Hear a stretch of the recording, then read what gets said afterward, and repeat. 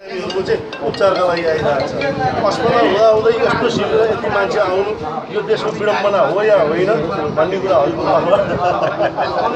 मैले प्रश्नमा एन्सर भन्दिनँ नि। प्लिज कोही नबोल्नु है। सबैभन्दा पहिला रौतहट जिल्लाको गौरमा स्वास्थ्य मन्त्रालय र नेपाली सेनाको जुन संयुक्त शिविर सञ्चालन गरिएको छ, यो शिविर आफैमा नेपाली सेना र स्वास्थ्य मन्त्रालय बीचको अभूतपूर्व सम्बन्धको एउटा अभूतपूर्व नमुना हो। यद्यपि यो पहिलो भनेको होइन। नेपाली सेनाले भूकम्पको बेलामा स्वास्थ्य मन्त्रालयसँगको सहकार्यको सन्दर्भमा एउटा अविस्मरणीय प्रभाव छाप छाडिसकेको अवस्था। त्यही कुरालाई लिएर सेना र स्वास्थ्य मन्त्रालयको बीचको सहकार्यलाई अझ विस्तार गर्नुपर्छ भन्ने क्रममा अहिले नेपाली सेनाको अस्पताल सर्वसाधारण नागरिकहरूलाई खुला भएको छ।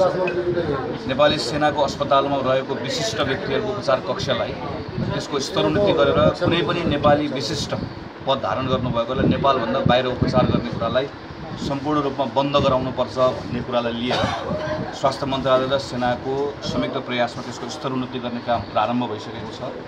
यो लगायत अरू थुप्रै क्षेत्रमा भएको छ। यही सन्दर्भमा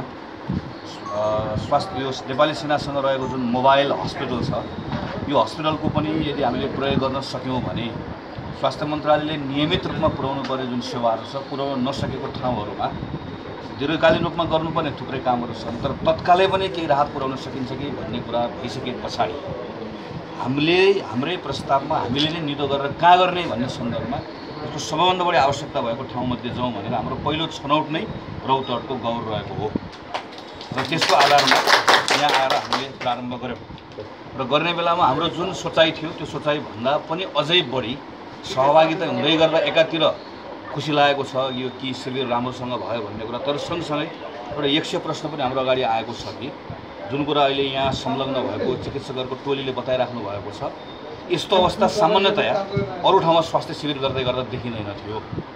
जुन बच्चाहरूको एपेन्डिक्सको अपरेसन गर्ने एपेन्डिसाइटिसको अपरेसन गर्नुपर्ने कुराहरूदेखि लिएर अरू थुप्रै खालको सर्जरीहरू जुन सामान्य अवस्थामा हाम्रो स्वास्थ्य संस्थाहरू राम्रोसँग चलेको भए यत्रो सङ्ख्यामा हुनै सक्दैन थियो। यहाँ त यति धेरै स्वास्थ्यको सेवाबाट वञ्चित भएको अवस्था रहेछ भन्ने कुरा यहाँको अब्जर्भेसनबाट नेपाली सेनाको टोलीले अरू हाम्रो सम्पूर्ण चिकित्सकहरूले टोलीको प्रारम्भिक अनुमानमा हामीलाई बताएको अवस्था छ। यो कुराले लिएर हामी कसरी अगाडि बढ्छौँ भन्ने सन्दर्भमा एउटा त अहिले आएको कुरालाई कसरी व्यवस्थापन गर्ने भन्ने हो। हामी छलफल गर्छौँ यो शिविरलाई अरू थप केही दिन सञ्चालन गर्ने वा यहाँ अहिले सेवा लिन आउनुभएको तर हामीले सेवा दिन नसकेको अवस्थामा वैकल्पिक हामीसँग भएका अरू स्वास्थ्य संस्थाहरू जुन छन्, हाम्रै स्वास्थ्य मन्त्रालय हस्पिटल्सहरू छ, त्यहाँ फ्री सर्भिस कसरी दिने भन्ने कुराहरू पनि हामी छलफल गर्छौँ। यसलाई अहिलेको लागि यसलाई हामी टुङ्ग्याउँछौँ, तर अहिलेको लागि टुङ्ग्याएर मात्रै हुँदैन। हाम्रो मुख्य कुरा भनेको हाम्रो आफ्नो अस्पतालकोलाई कसरी सुदृढ गर्ने भन्ने नै हो। अस्पतालको सुदृढीकरणको देशैभरि हामीले यसको विभिन्न खालको कार्यक्रमहरू सुरु गरेका छौँ। त्यो गर्ने अन्तर्गत रौतहटकै गौरमा आइसकेपछि यहाँको अस्पतालको लागि अहिले तत्कालकै लागि हामीले तुरुन्तै केही कुराहरूको सुधार गर्नको लागि करिब 70 लाख रुपियाँ पैसा यो अस्पतालको लागि भनेर तत्काल छुटाएको छ। यो सामान्य हो, यसले खालि प्रारम्भिक रूपमा यसमा गर्नुपर्ने केही कामहरू गर्छ। हामीले हस्पिटलबाट चाहिने इक्विपमेन्टको लिस्टमा आएका छौँ, 90 लाख रुपियाँ छुटाएको छ।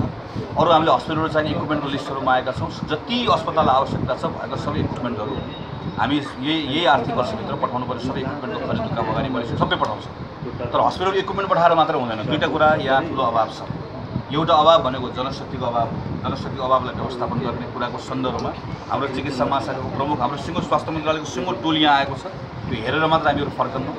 यसको लागि चाहिने केही थाई मेडिकल अफिसर हामीले सम्झनीको 70 लाख यहाँ 90 लाख यहाँ हामीलाई केही मेडिकल अफिसरहरू थाई चाहिएको छ। थाई मेडिकल अफिसर हामी तत्काल पठाउँछौँ। खास गरिकन बालरोग विशेषज्ञको एउटा दरबन्दी यहाँ अनुसारको पूर्ति गर्न सक्यो, बालरोग विशेषज्ञ राख्न सकियो भने गाइनोप्सको डाक्टर भइराख्नु भएको बालरोग भने कम्तीमा पनि अहिले हामीले सोचेको भनेको जिल्ला अस्पताल भनेर जसलाई भनिएको जिल्ला अस्पतालहरूमा प्रसुतिको सन्दर्भमा हुने कम्प्लिकेसनको उपचार जिल्ला अस्पतालबाट पाउनुपर्छ। इमर्जेन्सी गर्नुपर्ने सर्जरीहरू जिल्ला अस्पतालबाट पाउनुपर्छ र कुनै पनि खालको अरू बाँकी रहेका केही बेसिक अरू फेसिलिटी जिल्ला अस्पतालबाट पाउनुपर्छ। त्यति पाइसकेपछि मात्र जिल्ला अस्पताल नपाएको कुरालाई त्योभन्दा माथिको अस्पतालमा जाने भन्ने अन्तर्गत हामी विभिन्न खालको साझेदारीको कार्यक्रमहरू अहिले कुनै निक साइमन इन्स्टिट्युटसँग कुनै प्राइभेट टिचिङ हस्पिटलसँग विभिन्नसँग गरिरहेका छौँ। छेउको सर्लाहीमा हामीले इन्स्टिट्युट अफ मेडिसिनसँग हामीले सम्झौता गरेर इन्स्टिट्युट अफ मेडिसिनको डक्टर आउँदै हुनुहुन्छ। तपाईँहरूको छेउको राजविराजमा इन्स्टिट्युट अफ मेडिसिन त्यहाँ बिबिकेएच धरानबाट आउँदै हुनुहुन्छ। कोही टिचिङ हस्पिटलसँग पार्टनरसिप गरेका छौँ, कोही प्राइभेट यो निक साइमनसँग पार्टनरसिप गरेका छौँ। यसरी पार्टनरसिप गर्ने क्रम अन्तर्गत गर्ने ठाउँमा त्यसरी गर्छौँ।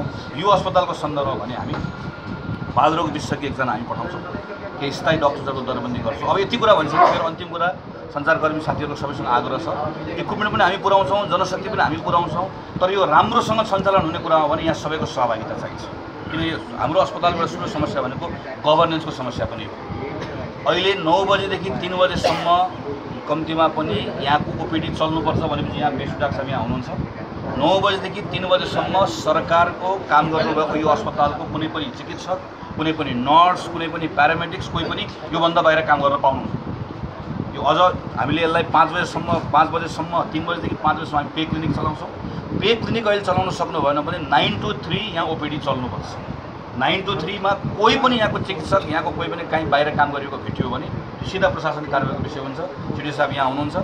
यो स्वास्थ्य मन्त्रालयको मात्र होइन, मन्त्री परिषदको पनि निर्णय हो। अब यो सबै सन्दर्भमा नागरिक समाज सबैको मद्दत रह्यो भने बल्ल हामीले रिजल्ट दिन सक्ने हो। म यहाँको चाहिँ हाम्रो जनस्वास्थ्य प्रमुख मार्फतबाट यहाँको स्वास्थ्यकर्मी साथीहरूलाई पनि उच्च मनोबल राखेर जसले राम्रोसँग काम गर्नुहुन्छ उसलाई संरक्षण गर्ने दायित्व हाम्रो हो। तर जो चाहिँ आफ्नो जिम्मेवारीबाट च्युत हुनुहुन्छ त्यो सन्दर्भमा चाहिँ स्वास्थ्य मन्त्रालयले आफ्नो काम सुरु गरिसक्यो। हिजो मात्र हामीले केही डाक्टर साहबहरू बाहिर जान मान्नु भएन। खटाको ठाउँमा नजाने डाक्टर साहबहरूको बारेमा, खटाको ठाउँमा नजाने स्वास्थ्यकर्मीहरूको बारेमा चाहिँ हामीले हिजोको जस्तो कुनै पनि मुद्दालाई चाहिँ हामी केही पनि राख्दैनौँ। हामीले आफ्नो गरेर जिम्मेवारी पुरा गर्छौँ। यहाँ पठाउने कुरा हामी पठाउँछौँ। यसलाई सम्हाल्ने कुराको सन्दर्भ यहाँले गर्न 50 बेड बनाउने कुराको सन्दर्भमा पनि हामीले मै आइसके पछाडि यो अड्केको विषयलाई लगेर मन्त्री परिषदबाट पारित गराएर ल्याएर कार्यान्वयनको चरणमा हामीले ल्याइसक्यौँ। अब 50 बेडका लागि चाहिने दरबन्दीहरू अहिले हामीसँग अब त्यसको आधारमा हामीले मान्छे लिने, त्यसको आधारमा मान्छे पठाउने कामहरू हामी तत्काल यसलाई सुरु गर्छौँ। र यो शिविरलाई म सबैभन्दा बढी धन्यवाद नेपाली सेनालाई दिन चाहन्छु। अरू हाम्रो थुप्रै हस्पिटल्सबाट डाक्टर साहबहरू आउनुभएको, छेउछाउबाट हाम्रो यहाँ चाहिँ डिपार्टमेन्टबाट आउनुभएको छ, हेटौडाबाट डाक्टर साहब आउनुभएको छ, न्याम्सबाट आउनुभएको छ। यहाँको टिमलाई पनि चाहिँ यहाँ सबैलाई धन्यवाद छ। यहाँको लोकल प्रशासनलाई धन्यवाद छ, पत्रकार साथीहरूलाई, नागरिक समाज यत्रो शिविर सञ्चालन गर्ने कुरा मद्दत गर्न धन्यवाद छ। र म के अपेक्षा गर्छु भने अब केही वर्ष पछाडि यस्तो शिविर यहाँ सञ्चालन गर्दाखेरि असाध्यै थोरै मान्छे मात्र उपस्थित हुने अवस्था आओस्। कि नियमित रूपले सेवा पाएको हुनाले गर्दा यो शिविरले हामीले त्यो कुरा सिकाएको छ। यद्यपि यो शिविरमा जे जति सेवा पुर्याउन सक्यौँ, फेरि एकपल्ट नेपाली सेना लगायत सबै टोलीलाई धन्यवाद दिन चाहन्छु। धन्यवाद।